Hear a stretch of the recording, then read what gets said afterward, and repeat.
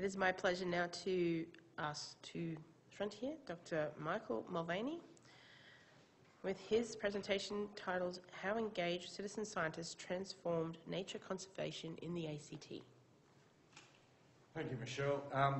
Citizens changing, transforming even the way a state territory does conservation, that's a big claim.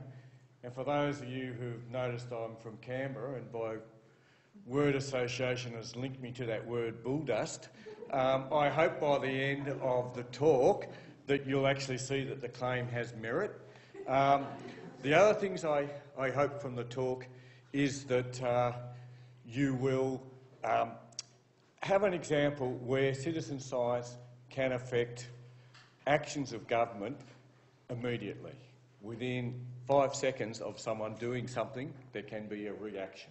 So that's a good example. And the last thing, the platform that has allowed this transformation in how we do conservation in ACT, if you think it's a good fit for your community, you're welcome to have it.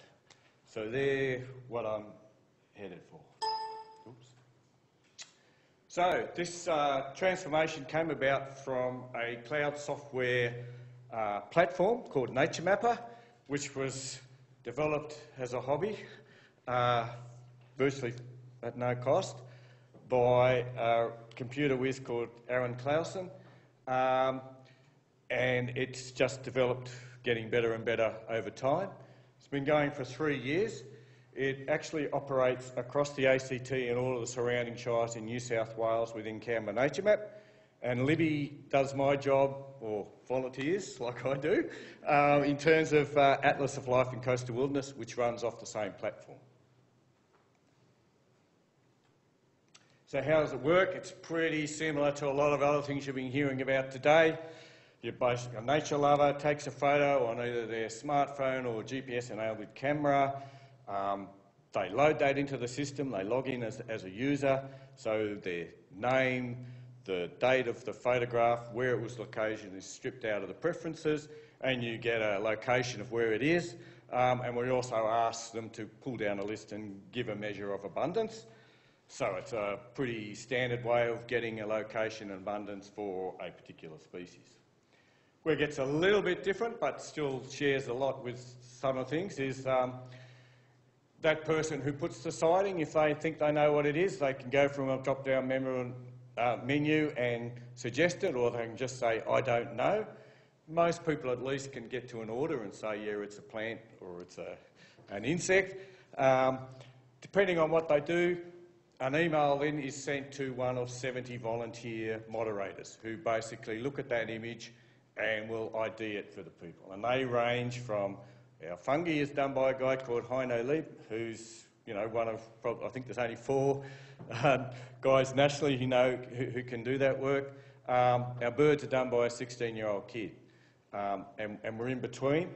With the moderators, we have apprentice moderators. So we've got a guy who's learning how to do the dragonflies. He does the easy dragonflies, and eventually he'll become the expert taking the load off our current guy who's doing most of the dragonflies, and that's across all the orders. There's an email discussion. Anybody can join that discussion. Anybody can say what they think that species is, and basically that's what a record looks like. So there's a map. You can load up to 5 photos. It tells you what was being recorded nearby, and it has all the comments and the history of confirmation and identification behind it. Within it, there's a whole lot of systems which make people so that you can basically load up your records, you can view your records, you can analyse, and you can just organise them in any way you like. So you can get all species just for your property, for the particular reserve that you're a friend in. You can then get a field guide for those species within there. It's a photographic one. Or if you're a pretty strange person and you've got a real interest in bristleflies, for example, you can just see all the bristleflies within our region. I'm not telling you there's heaps of other things to do with it, but the point is that people like using it and they find it very easy, and it's giving them what they want. They can organise their own data. So it's been going, well, it's been It started off as just Aaron was supposed to be giving me rare plant records, and he put it on the internet and people eavesdropped into our discussion, and it's just exploded. But over that 3 years, we've had 60,000 photos or individual wildlife images added, and that's from a base in the ACT. We had a wildlife atlas which had 20,000 species in it. So it's increased a lot of information, but actually where there's been the biggest gain is that our community groups have really enjoyed it, because the way Aaron has constructed it, the control of who runs the site is run by the people in charge of that particular order or group, or even we get down to, we've got people in charge of bristle flies. So they've made available for the first time their database. So the Canberra ornithologist group, the herpetologist group, they've all started putting their records in, whereas they didn't trust government previously, but because they're in charge of what goes in, they set the settings about who can see what, they've added it in. So within 3 years, I've gone from having a database of 20,000 species to a database that's now got 1,153,000 species as of a week ago. It's probably got another couple of thousand since then. Now, the biggest indication of what that has meant on the ground, if you look at rare plant records, in the 3 years since it's been operating, we've had as many rare plant records in our system as what we'd collected over the previous 110 years. And that includes all the herbarium records and everything. What that has meant is our scientific committee has looked at our rare plant list, which did consist of 317 plants. They've been able to take 54 plants off, like the yam daisy and the silky Swanson's pea, which means we can direct our conservation effort into those plants that really need it. The Canberra spider orchid up the top there, endemic to Canberra. 5 years ago, we spent $15,000 paying an orchid expert to survey for this orchid and hopefully come up with new species. He did increase the size of one known population, but didn't find any new locations. Without even asking for it, citizen science have found 4 new populations of this, of this orchid, and doubled our known population from 400 to 800 species. One of those new locations, it was an offset, so some people don't like it, but basically it's resulted in the creation of a new reserve. This is all within a few years. Canberra spider orchid isn't on its own. We've got 42 listed threatened species in the ACT. In that time that it's been operating, and we started with rare plants, and then people started putting normal plants on, and I said, no, I don't want those, and they just ignored me. Then they shoved weeds on, and then they started putting animals on. No matter what I said, they just kept putting it on. So some of these things have only been active for 6 months, but in that time, for roughly 30% of our threatened species, we have more than doubled either the known locations of them or the numbers of their total population. And that includes all those species. It includes this Alpine red spot dragonfly, which we thought was extinct. Someone just happened to photograph it by the road.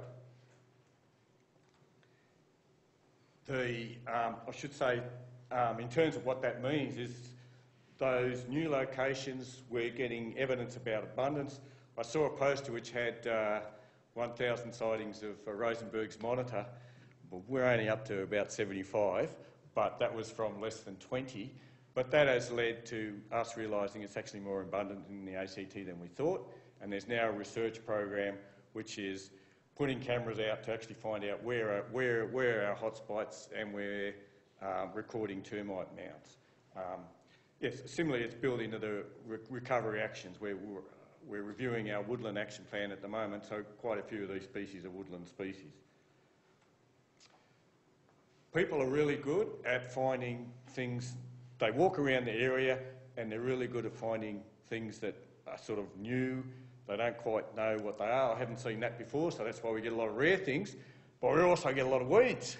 And that's been really fantastic. I'm saying on many tens of occasions, actually, because I was giving the talk, I thought I'd better check it out. and it's on over 200 occasions, we've had a record that's come in by a photo of a plant that hasn't either been in the ACT before or it's the first record within a particular reserve. And those records are normally of 1, 2, 3, up to 10 plants. So I can send a team out and say, look, we've got this marsh marigold. It's a real potential to become really widespread all over our grassland reserve. Let's just control that patch now, and it's done. And that's happened on more than 200 occasions, which is more than once a week. It's happening so often that we're actually setting up a early intervention team to control these, which will be a park care team. When a particular species comes in, they'll get an email and they'll work it out through that discussion about how to control that species. Once you've got people pointing cameras at wildlife, you can actually direct them to do things. So we were being accused of destroying the orchid diversity on Black Mountain sandstone. And to tell you the truth, we couldn't say whether they were right in their accusations or wrong. So we said, well, let's work together and find it out. So we stratified that area by fire history. The more green it is, the less burning it's had. The orange is pretty intense. So we stratified those areas with 120 plots. We put a star picket, asked people to adopt a star picket and to go and photograph every orchid within 50 metres of that plot. It didn't matter if we got lilies or, things that were nowhere near orchids, because we had our orchid volunteer moderators confirming those species.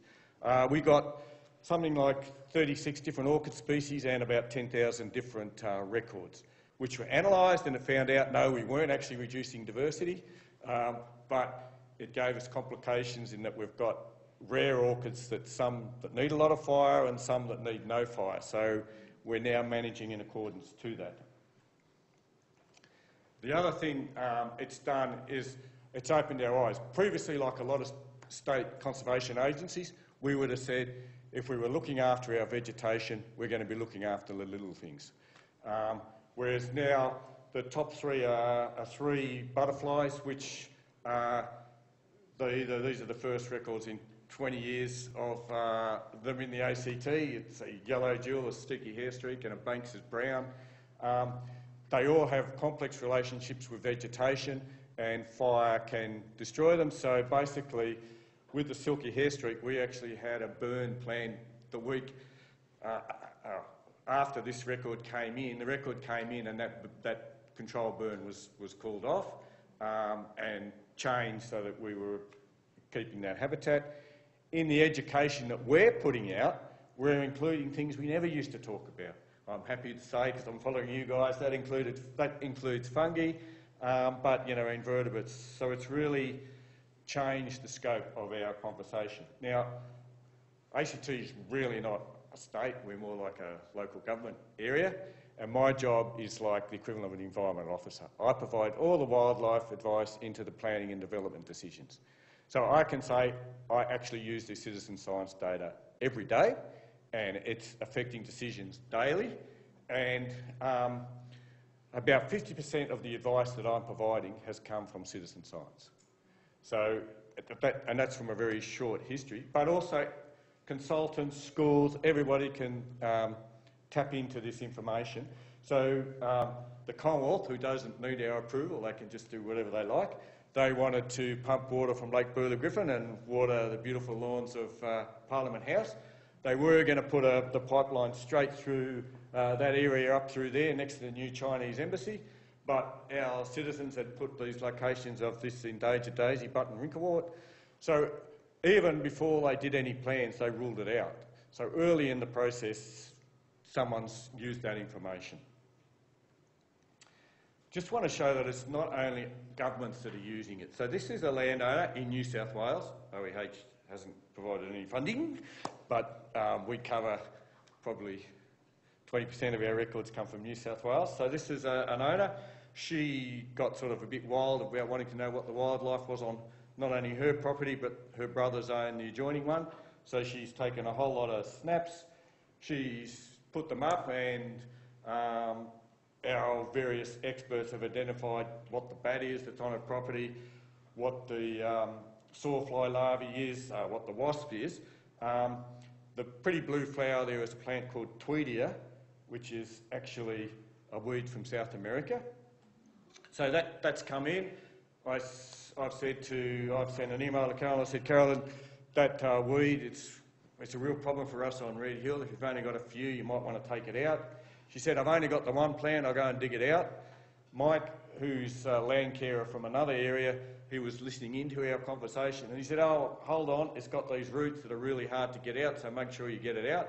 So Carolyn posts a picture back saying, yeah, I've pulled it out and there it is, and it's got rid of that weed on her property. One of the other photos, if you're observing, you might have observed this Purunga grasshopper, only known now from 30 locations in the world, of which Carolyn's property is one. So I can give her that feedback. She gets excited, and she's made her and her brother's land a conservation area, and she can use that to produce her own field guides. So if this want to use, Aaron's just done it out of the goodness of his heart, and it's a fantastic system. But if anybody thinks it might be a fit with your community, please come and get a sheet to tell you how you can grab the platform. Thank you.